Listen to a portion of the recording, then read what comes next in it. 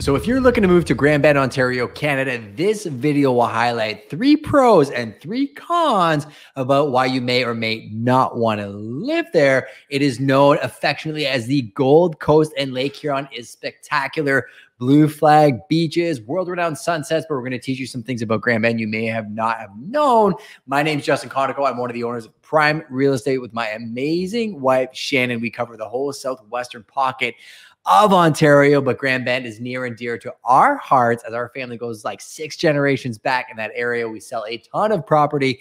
I spend a lot of time on their beaches and parks, summer, winter, fall, spring, all year round. Fishing's amazing on Lake Huron, but I digress. Today, we're going to talk about if you're thinking of moving there, what the pros and cons may be. So sit down, grab some popcorn, and let's get right into it. So the first con about Grand Bend is a lot of people think it's a seasonal town, but I'm going to shift that perspective here. I find Grand Bend, being the city on the coast up there, has year-round amenities, the medical facilities, the grocery stores. Even on holidays, they're open because it is known as a resort town. And the winter time, to me, is almost even better than the summer. And I know you're watching this saying, you're insane. Drop it in the comments. Tell me how nuts I am if you prefer summer over winter. But I love winter because it's quiet, gives me time to reflect. When you go to the Pinery Park and it's snow covered, it has some of the best snowshoeing, cross-country skiing you can imagine. You're driving down that main highway, you're seeing snowmobiles, people out having fun. The people in Grand Bend seasonally are incredibly active. Don't even get me started about the summertime. We'll talk about that probably when we get to the pros.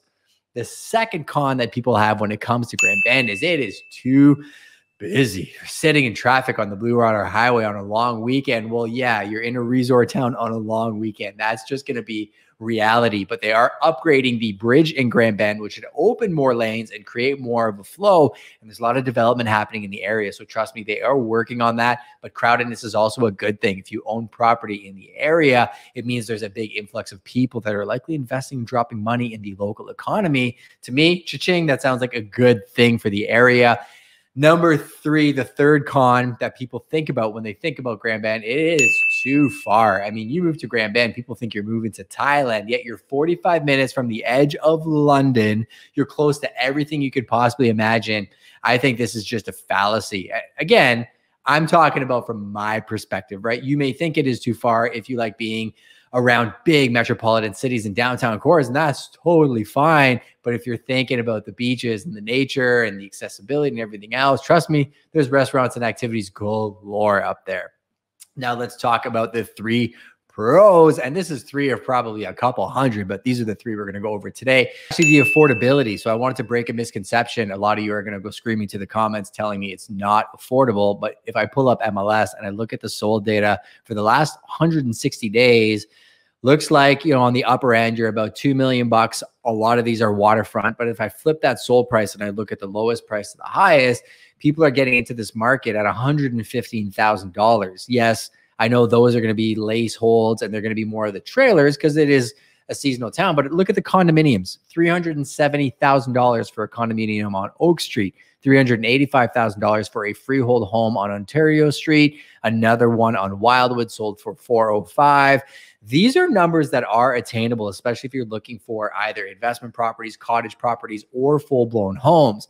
Now, if you get into some of the more in-depth neighborhoods, which we will have more tours to cover those areas, so hit that subscribe button so you don't miss them, you are looking at buying something that maybe needs some updating in the 600s to 750s if you're trying to get into the big 3, which would be South Cots, Beach of Pines, or Huron Woods.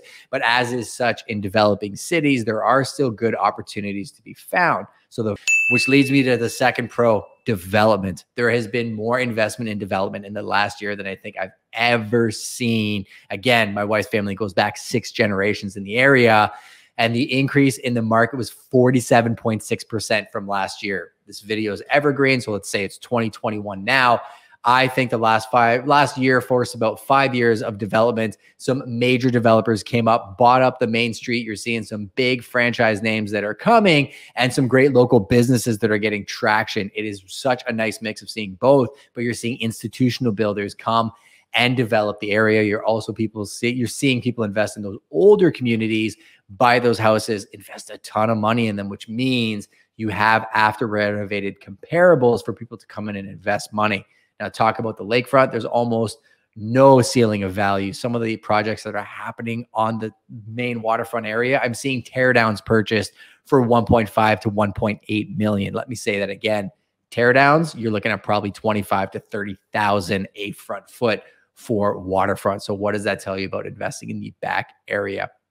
And the bonus that we always provide in these episodes is that Grand Bend is not the TV show Grand Benders. NTV came and shot a TV show that is very well known in the local communities and kind of painted Grand Bend in an interesting light. Trust me, it's not that anymore. I would challenge you to get out there and actually see what's happening, the types of people that are opening up businesses, investing in the local area. It is one of those things that you are going to blink and the whole area is going to be changing very quickly. Obviously, we have troops on the ground there. We know that area like the back of our hand. So if you are moving to the area, hit us up and can't wait to bring you another Prime video.